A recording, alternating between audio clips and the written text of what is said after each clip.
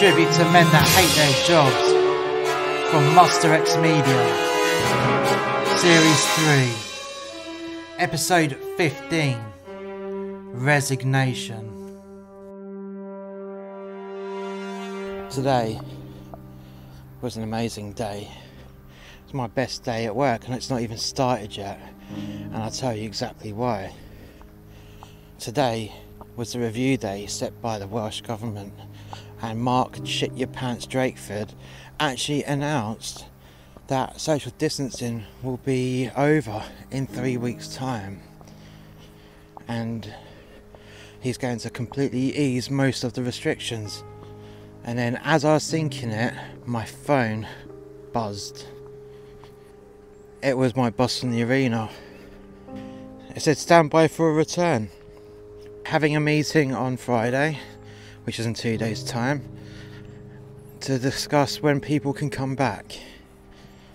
And I'm like, yes. In fact, I shout yes. I pump my fist in the air. That's it.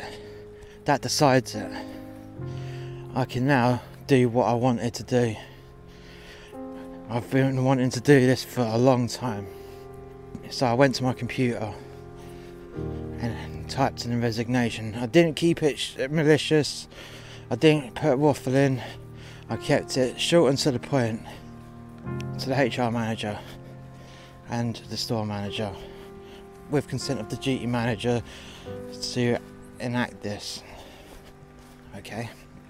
To the HR manager, I'm writing to confirm that my last day will be next Thursday, as I need to give a week's notice, and I've just been told by my employer from the arena that I'm to be reactivated and I'm to return to my job.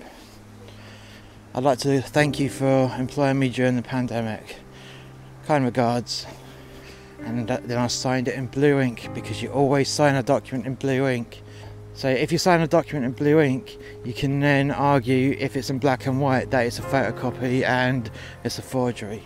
Always sign in blue ink, or even red ink, or any other colour that's not black. Anyways, I digress. I folded the resignation in a formal way, so 2 folds into a long envelope.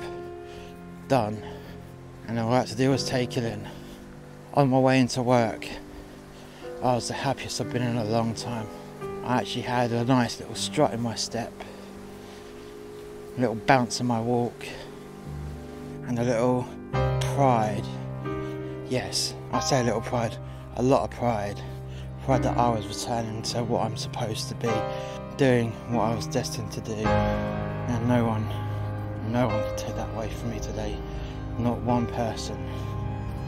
I arrived to work, had my temperature taken.